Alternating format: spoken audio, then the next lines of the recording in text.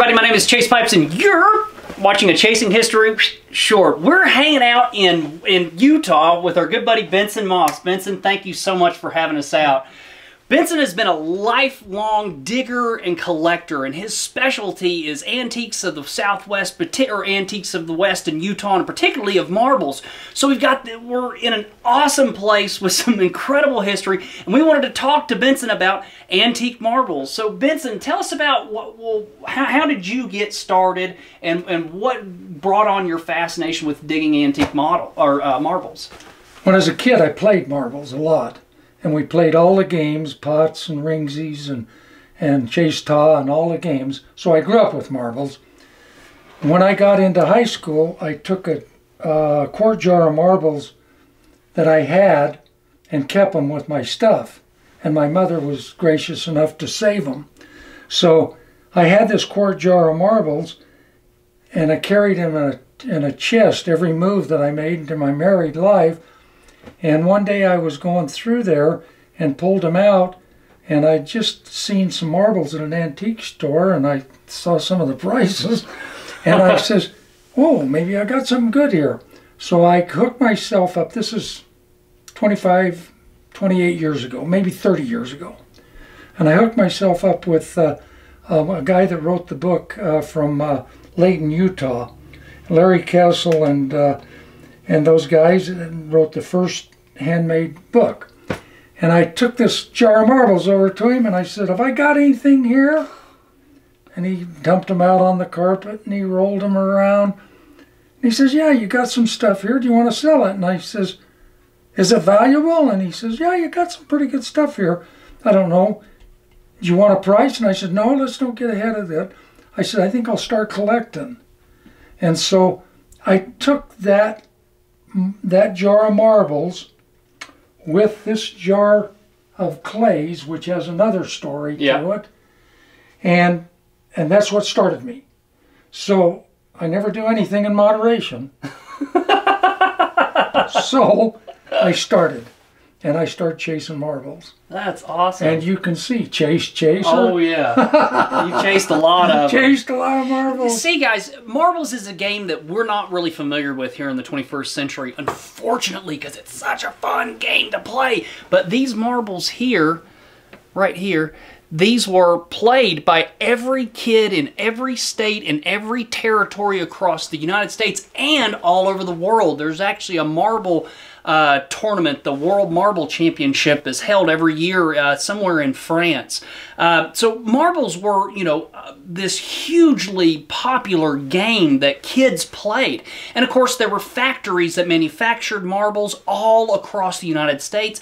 And of course, like any company or any manufacturer, you're going to want to make your marble a little bit different or a little bit more special in order for those kids to want to buy those marbles. And for marble players, if you were playing against a kid who had some of those little better, a little special marbles, you want to make sure that you won. Now, my grandfather was a marble player, big marble player, and the deal was, and then you tell me if this was true when you were playing, but whoever won the match got to keep the other kids' marbles. Did you ever play by those? Oh, sure. Rules? You never played for just Can you imagine that? You would never go out to recess and just play for fun. Yeah. You'd put 20 marbles in a circle, and the marbles you knocked out of that circle would be yours. And there was no just playing for fun. You kept every marble that you won. I would take 10 marbles to school, or 15, and at recess, you couldn't get outside fast enough to start playing marbles. And before school and after school, waiting for the bus or whatever. And I would take 10, 15 marbles, and fortunately, I become a very good marble player. And so I'd come home sometimes with 100, 150 marbles. Wow! With a 10 marble, 15 marble initial start. And when on weekends, when we would play all weekend and just with the neighbor kids and just go, sometimes I'd win 300 and 400 marbles a weekend. Wow, you're kidding. Put them in big coffee cans, I had marbles all over, you know. So if you can fathom this, either you as a kid or your kids, you know, with a bag of marbles that you just picked up, you know, going out there and hence the expression losing your marbles, you know. I mean, it's just hard for us to fathom in this day and time. So how would you get money or raise money to go get some more marbles? Well, I never had to once I started playing. I played on all the other kids'. Listen to this. Never. But when I would go to get marbles in the early 50s, well, late 49 and 50 era and that, you go down to the store and you could get a bag of marbles for 10 cents and it would have maybe 30 marbles in or 15 cents. And according to the era that you bought them in would sort of predicate what company was hot in. I lived in Syracuse, Utah, which is right out of Ogden. So whatever they were buying at those shops, those toy shops, and everybody carried marbles in every store. You could run down to the drugstore and buy marbles. So you just go down and buy marbles to get started. Once I started playing and got into it at least a year, I never had to ever buy any from the store. I had plenty that I'd won. Yeah. But everybody wasn't that way. There was always the guys that would shoot like a girl. Oh, whoops, excuse me. Would shoot like a girl like this. And when I'd take a marble and learn to shoot, my dad taught me how to shoot like this. And you can really put some power there. But if you're going like this and flipping your thumb, those kids didn't have a chance. And there's so many games. And one of my favorite games was called Pots. And you would take about, 5 feet, 6 feet apart, and you'd put a hole in the ground, in the dirt, a hole in the dirt, and then about 6 feet on the other, straight across, you'd put 2 more holes, and then you'd put a pot right in the middle. And you'd say, anybody wanted to play, you could play up to 5, 6 kids, 4 kids, 2 kids. You would decide how many was you just going to put in the middle pot. Mm-hmm. So if we decided to put 4 marbles apiece and there was 5 of us playing, that's a pretty good pot.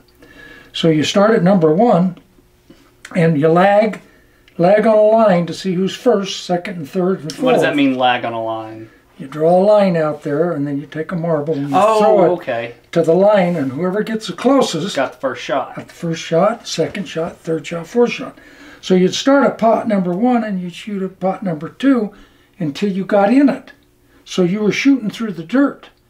So sometimes we would have the rules that you could shoot up like this. Mm-hmm. Okay? And sometimes the kids didn't like that because I could just get to the pots pretty easy. So they'd want you to start at the line at the pot and go on the ground, which was harder to get to the pot. Anyway, you'd go around the pot, and your turn, and if you landed in the pot, you got another shot, and you'd keep going, and the first one back to number 1 would shoot for the poison pot in the middle, and once you got your marble in the poison pot, you were poisoned, and you could start chasing the other players. So you'd go after them, and the minute you'd hit them, they're out. And 2 or 3 people could be poisoned.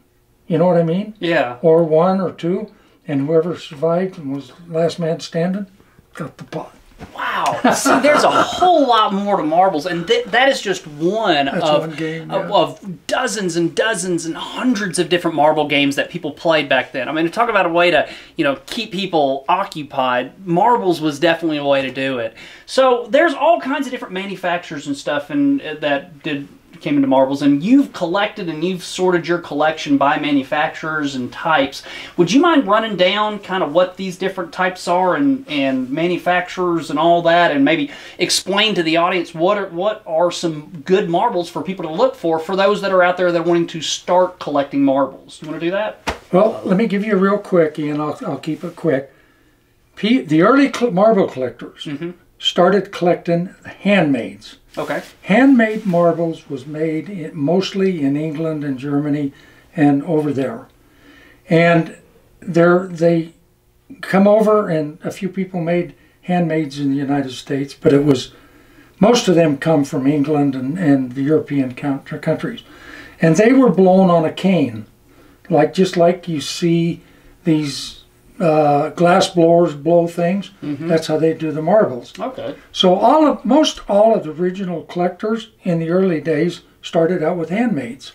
They didn't even care about machine-made marbles, you know, like these here. And all of a sudden, back in the late 70s, early 80s, people started picking up on the rarer handmade or machine maids. And when I was a kid, we had names for every marble, and ironically, most of those names are what we call them today, that the people that collect marbles call them today. So I started, and I would buy handmaids, and I'd get them if I run into them, and I had a fairly nice collection. But I started after the rare machine marbles when it first started back 30 years ago, when people started collecting machine marbles. And I'll give you a quick, some of the early companies, Christensen Brothers was the first, and they just made slags. See, trying to pull the initial up. But anyway, Christensen, the first Christensen marbles, they just did slags. And slag is a certain kind of marble that has a 9 in it that you can identify by what they made. But everybody made slags eventually. And then No Relation was another Christensen marble, and they started making handmaids. And they are the most hardest and the most rare, in my opinion, to get a nice collection of Christensens. Then from Christensen, Acro-Agate, Peltier, Master Marble, Ravenswood, all of these companies started springing up. But the early ones was Acro-Agate and Peltier. And the way I did it is I learned what company made the marble and how to identify it. Then I learned the key marbles, the hard to get ones, in that company. So that's how I learned marbles, and they're hard. Marbles is not an easy thing. I hate to throw that onto your audience. No, it's true. But I mean, to become a good expert and grab a marble and say, oh, Acro-Agate made this 1950s, or Acro-Agate made this in the 30s, and that's hard. What's a trick, like recognizing the patterns? Are there... Well, them books that I'm going to give you, and I'll give you a list of books to get, will show you what they made in a certain time period. And it'll show you, like Acro-Agate would make marbles, and then all of a sudden they made Popeyes. Well, Popeyes today is a sought-after marble. There's quite a few of them out there, but they're fun, and they're harder to find, and they're beautiful. And so people will just collect maybe Popeyes out from Acro-Agate. Some people just collect Acro-Agate. Some people collect just Peltier. And Peltier back in the East, them guys, they're fanatical about Peltiers. And some of the beautiful Peltiers that come up is just unbelievable. Unfortunately, I have a few of them. And through the years, looking at thousands of marbles, I've created some. Cool. Yeah.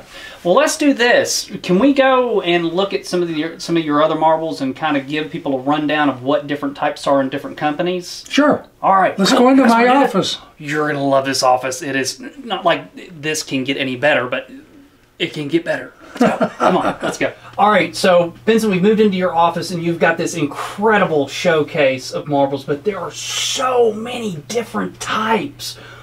What is all going on here? How do you know the different types, the different styles? What are the different manufacturers? Just give us a rundown of what we got here. Are these older marbles up on top? Yeah, actually these are a few handmaids that I've kept through the years. The big ones in the back are contemporary. They're modern-made marbles. Okay. But very, very artistic made. So these here are the handmaids, right? Correct. So I'll bring it in and let you guys sit. So these are what the early handmade marbles look like. What years were they making these? These are all 1800 from 1850 to 1900, I would say. Okay, and they were blowing them with glass? Yes, they were blowing them with, here's a really a nice sized one that you can put up to the camera. Oh, wow, look at that. So where would these have been made? European, England, Germany. There are a few of them made in the United States after the marble makers moved over here. Okay. But a lot of them, most of them, that the real old stuff come from England and Germany and the Europe's. In the old world. Yeah, the old world. So handmaids are really, really important marbles to collect. What about these porcelain ones on either side? Now these are Benningtons here, and these are Grab the bigger ones. Grab the bigger ones, yes sir. And these are porcelain with what did you call it? That's a lined crockery. A lined crockery. Porcelain, and that's the way a marble was made. And it's had the lined crockery name since forever. That's what when we were kids, playing, we'd make them put 3 or 4 of those in for every glass marble, because nobody wanted them. But now everybody's looking for, especially the lined crockeries, is really a hot category right now. Yeah. And the fancy bennies. Now, when would these have been made? A lot of the Benningtons come from from England and from Germany. Germany especially for the Benningtons. And these all come, that's in that early deal. But as the people migrated to the United States, these started to be made in the United States pretty heavily. Okay. More so than the handmaids, but still, you know what I'm saying? Okay. Now, you get down to the machine-made marbles down here. So when did the machines come out to actually produce marbles, and what did that process look like? Right after the 1900s, the first machine marbles were called transitions. So they were half machine made and half on a cane. So the marble would make the machine would make the marble, not half on the cane. The machine would make the marble, and then it would have a little pontil on the bottom of the marble. So they called them transitions. And then the early transitions were on a cane, and they had like the end of the day, and they'd have the better pontils. They got away trying to smoothen them up. Ah, okay. So that's sort of a transitional situation. So what are the different types that we have here? Well, in the early 1900s and in the 1920s, the Acro-Agate and the Peltier companies started to making marbles and competing with each other. This right here, all of these right here, are hard to get Peltiers. Okay, all of these right here. On this oblong mirror. Okay. These are Christensen agates right here. The second Christensen agates made in the United States. These are the Christensen agates are some of the most sought after because they're harder to find. Supply and demand. Then on the back you'll see some great big Benningtons and some big clays. Okay. And that goes along with your fancy Benningtons and your lined crockeries. Okay. Okay, Bentsen, show us some of the Peltier marbles that you were talking about. There's a very, very nice specimen of what we call a Superman marble. Very sought after. The collectors like these Superman marbles. Oh, wow. And the colors are all Superman colors, so that's how it got its name. And we called them Supermans when we were kids. Cool. Yeah.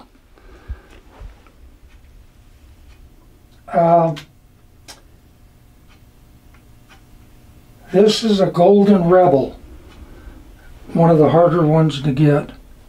That's called a Golden Rebel Peltier.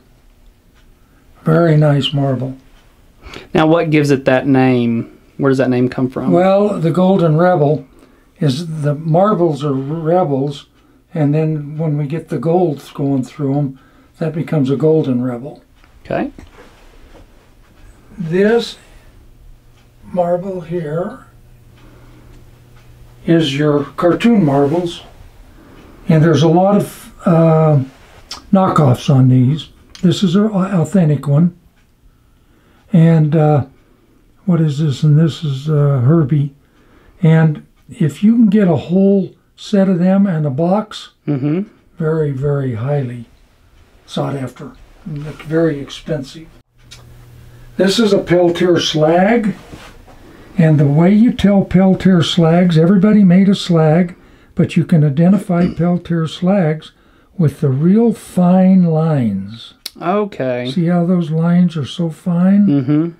That makes that a Peltier slag. That's a hallmark of that manufacturer. Of Peltier. Okay. That made the slags. This is one form of the rainbow Peltier. This come a little later than the marbles I've been showing you. And it's called a early rainbow Peltier. Doesn't look very rainbowy. Why does it get the name rainbow?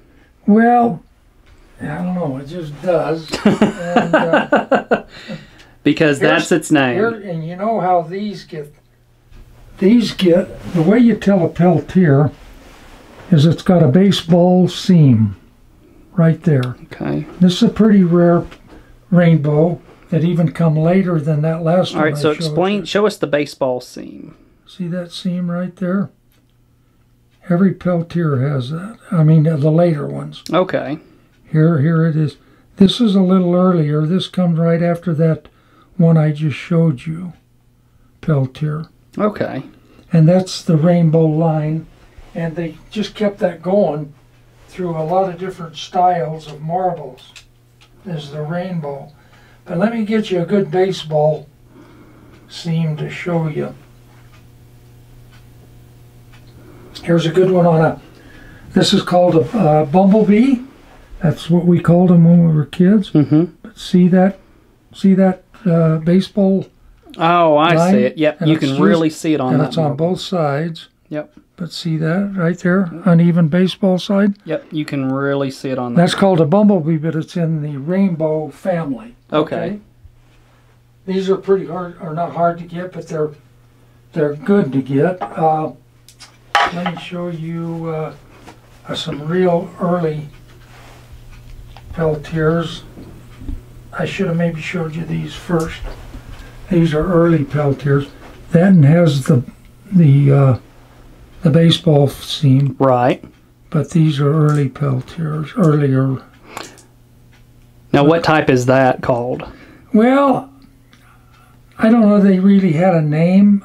They fall into the rainbow, early rainbow. But these are the before everything I showed you. On, I got the horse in front of the car, or behind the cart. These I should have showed you first, but that you can maybe switch it around. Can you show us the difference between the Peltier and the other company that's next to it? Just how you can tell the difference between the two manufacturers? Yeah, it's harder. It's harder to show you. A lot of Christensen agates, one of their traits is flames. See the flames? And there's other companies that make flames, but the early Christensen, or some of the earlier Christensens, have flames. Now this is really a very nice Christensen agate. See the diaper fold? And how it swirls around from that? That's a beautiful marble. And here's another Christensen. This is a beautiful Christensen. So how can you tell the difference between a Christensen and, let's say, an Acro or any of the other companies? You have to learn. That's just experience. Just look at them. Right, I got you. Look at a lot of marbles and look at a lot of books. And that's back to learning what company made what marbles, and then go back and pick out the keys. Wow, so there really is a lot too. It's not an easy hobby. But these two are beautiful. Oops, excuse me. That's okay. These two are beautiful specimens of Christensen agates, especially this green one. Wow. That's a gorgeous marble. To find a marble like that, if you were out looking at an antique store or out trying to get marbles, that'd be a really two great catches. Wow. Right there. I'm going to show you real quick a couple of very nice Popeyes in the colors. And if you'll see, all Popeyes have a corkscrew on them. Starts at the top, corks around to the bottom. That's a trademark of Acro Agate. But these particular clear ones, translucent, are... Oh yeah, you can really see the corkscrew in it. They're Popeyes. So they're really sought after. The Popeyes are... People really like the Popeyes. Especially if you can get them in the box. Now you take down here, I'll show you a couple of real good corkscrews. This one starts corking at the top, and it corks all the way around that marble to the bottom. Any marble that has a corkscrew is an Acro Agate. Okay. Why didn't other companies pick up on that or do that? They didn't know how. Oh. This guy that created this corkscrew in the Acro Agate world had a way to do it, and it was a secret, and nobody could pick it up. There's people that tried, and they get broken corkscrews and everything. But look at that bumblebee, how it starts there, and it corks all the way to the bottom. It wraps around the marble. This is a Indian blanket, and it's a double corkscrew, 3-colored. See the cork? It goes all the way around that marble and ends up at the bottom. That's a beautiful, beautiful marble. So what's your favorite, if you had a couple favorites that you found, what would you say your favorites are? Well, I can show you a couple over here.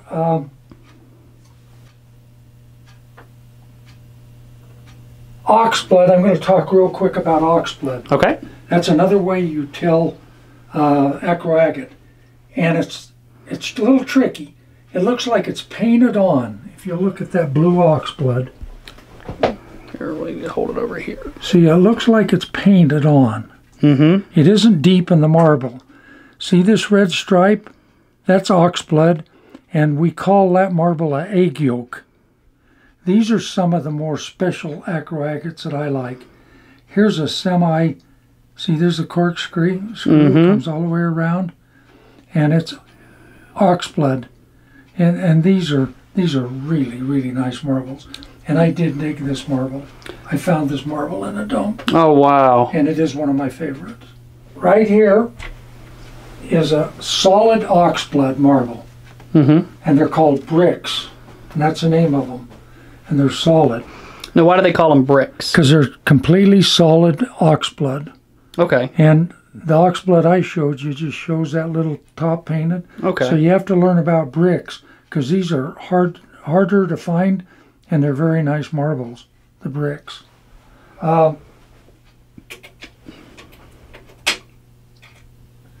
Sparklers. This is another Acro Agate, and they're sparklers. See how that clear is? They're called sparklers. That's just one of the marbles that they made. Okay. And, rather than try to set them back on. Okay, I'm going to grab one each of the Moonies. This is another marble Acro Agate made. Oh, wow. They're called Moonies. If you hold this one up to the light, it's going to show yellow. If you hold this one up to the light, it's going to show orange. Orange is better than yellow. Why is that? But it's just harder to get the orange color. And it's a little different opaque with the orange in it. And that's another Acro Agate marble. And I have, this is called Vaseline Oxblood. Vaseline Oxblood. That's a beautiful marble. Now, is that the Vaseline glass? Yes. You should put that under light and it'll glow like crazy. And it'll glow under UV light. Yeah, and several of those others I showed you. Yeah, will glow. This one right here will glow really well, too. Yeah. Yeah. Bentsen, I cannot thank you for sharing your knowledge with us. This has been a treat, man. Now, as marbles, playing the game got less and less popular, these manufacturers had to, what happened to a lot of these manufacturers as people quit buying marbles to play? A lot of the companies just went out. Acro Agate was one of the bigger marble companies, and so when marbles started to really tapering off and that, they started making glassware. Now, why do you think marbles started tapering off? Why do you think the popularity waned? Well, there's two reasons. Long before they were unpopular with kids, the competition got so much that everybody was selling marbles. So it was getting harder and harder to make a living just selling marbles. The early guys, Acro and those guys, had the market to themselves early on, Christus and Agate and everything, because they had the early machines that could make them. Mm-hmm. And as people start to get learning and leaving companies and starting companies, that's one reason. But the other reason is kids started backing off a little on marbles. And so Acro Agate decided that they would make other glassware. Okay. So kind of like what we have here. Yeah. So this is... That's a kid's dish. Wow. That's Vaseline glass with ox blood in. So, And if a whole set of this with the teacups and a whole set of this is very valuable. wow. I mean, that's the most valuable kids set that you can get. So they're basically using the same glass as they were making the marbles. So Right. this is the ox blood, like you were talking about Right. earlier. Only they're swirling it into dishware instead of Right, into marbles, marbles. as a way for the company to Make survive. money to survive. Wow. Then they did this, you can always tell their swirls, like on their marbles. Mm-hmm. That set of candlesticks is a pretty rare set of candlesticks holders. In order to purchase these two right here, you know, you're looking at $250 to $200 Today. today. Yeah, today. Yeah. But To back buy them, there's a book out there, and I've got it for you to look up. That is the Acro Agate book.